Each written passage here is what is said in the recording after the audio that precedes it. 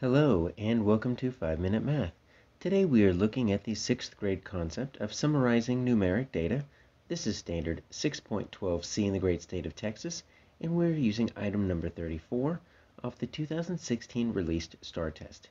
If you have not done so already, please go ahead and take a moment to pause the video, work this problem out on your own, unpause it, and then we will look at our answers together. So we have a dot plot and there are 20 students represented on this dot plot. But take a look at how we have to describe this data. We have to use the term median and interquartile range, sometimes called the IQR.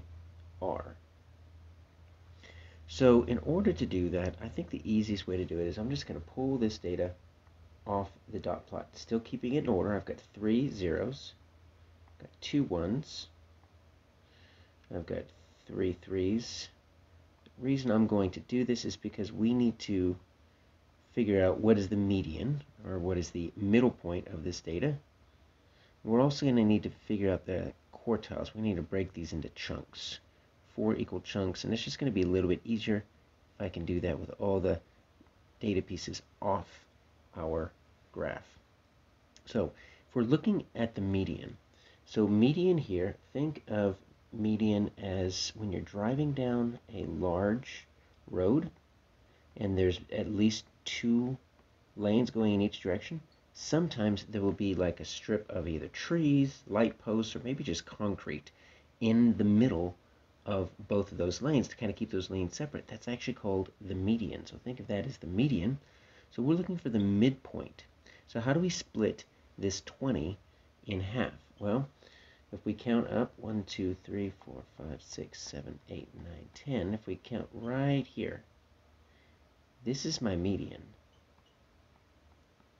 And the reason I know it's my median is because on the left side, I've got 10 numbers. And on the right side, 1, 2, 3, 4, 5, 6, 7, 8, 9, 10, I've also got 10 numbers. So I'm literally just looking at the midpoint. Now, our median actually falls between 2 numbers because it's an even number data set. If it were an odd number, then the median would actually be a number, and that's pretty simple. So I need to find what's the midpoint between 4 and 4. Now, between 4 and 4, it's simply going to be 4. Sometimes your median is actually going to be a number that's not even on the data set. So let's say like if you have a data set and your median falls right in between 6 and 8. Well, you're going to have to find what comes in between 6 and 8 right in the middle, and it would end up being 7. In this case, it's pretty easy. So my median is going to be 4. And take a look. I can go ahead and eliminate this. Eliminate this. Now the interquartile range is a little bit different. IQR. We see this range. Regular range, right, is the largest number, how far away it is from the smallest number. But we're looking at interquartile. Our Q here is quartile, quarters. So when we break something up into quarters, we're going to break something up into 4 sections. I've already broken up my data set into half. So I'm going to break up each half in half, and I'm going to get 4 quarters. So half of 10, well, that's going to be 5. 1, 2, 3, 4, 5. So here's my first quarter right there. Let me do the same with the back side. 1, 2, 3, 4, 5. So that's right here. So I need to find my quartile numbers because each quartile now has 5 equal parts.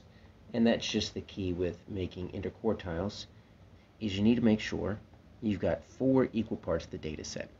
Well, this third quartile, so this one's easy. I'll start with this. This is my third quartile. And look, it's right in between 7 and 7, so that's easy. We're just going to make that 7. The tricky part is right here, this first one. This first one is right in between 1 and 3. Now, you know what's in between 1 and 3.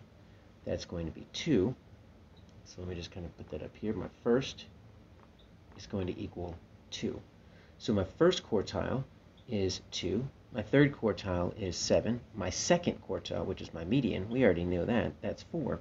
The interquartile range is the difference between the third minus the first. So 7 minus 2, that's going to give me 5. So my interquartile range is 5, and my answer is G.